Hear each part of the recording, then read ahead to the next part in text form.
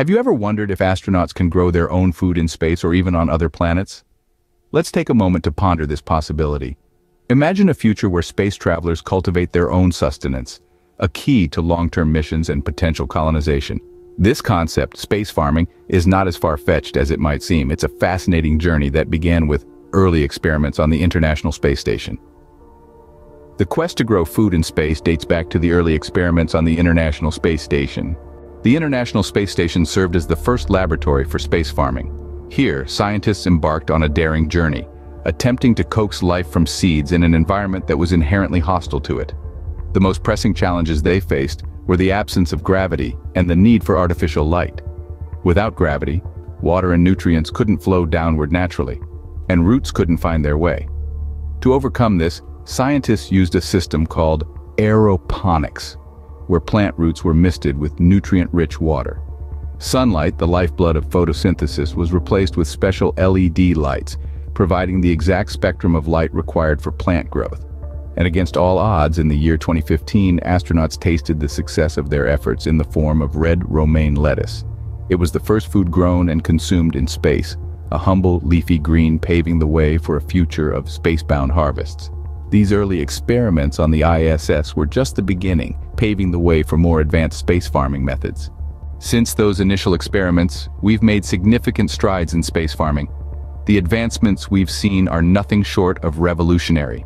We've journeyed from the rudimentary beginnings of growing a single lettuce leaf to cultivating a variety of plants in the microgravity of space. One of the most significant advancements in space farming is the development of more efficient lighting systems.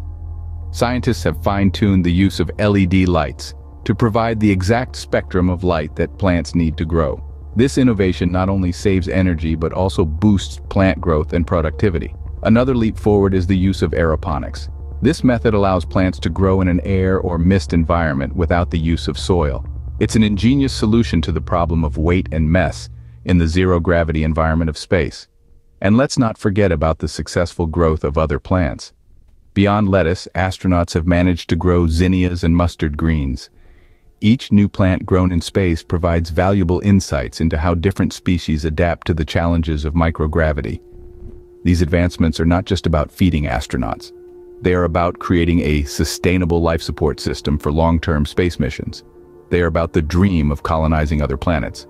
As we continue to refine our methods, the dream of establishing agricultural systems on other planets comes closer to reality. Now, scientists are turning their sights to Mars, envisioning how a self-sustaining agricultural system could support a human colony.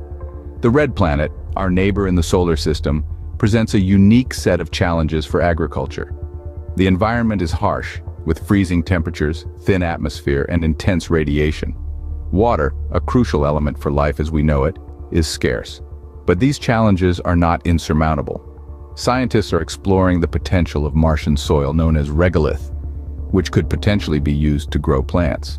Researchers have already successfully grown plants in simulated Martian soil on Earth, a promising step towards Martian agriculture. The key to sustaining life on Mars, however, may lie in closed-loop life support systems.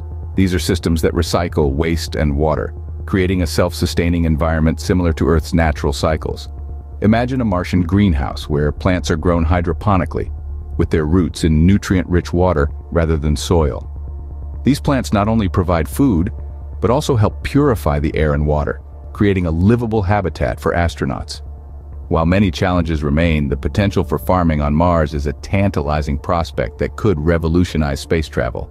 It's a vision that takes us one step closer to becoming an interplanetary species, and it's a journey we're just beginning to embark on. From the first lettuce grown on the ISS to the visions of farming on Mars, we've come a long way. We've delved into the challenges, the breakthroughs, and the bold visions that lie ahead. Space farming is not just about sustaining life in space, it's about pioneering a future where humans can thrive beyond our home planet. As we continue to push the boundaries of space farming, who knows what the future holds? Perhaps one day, we'll be enjoying a salad grown on Mars.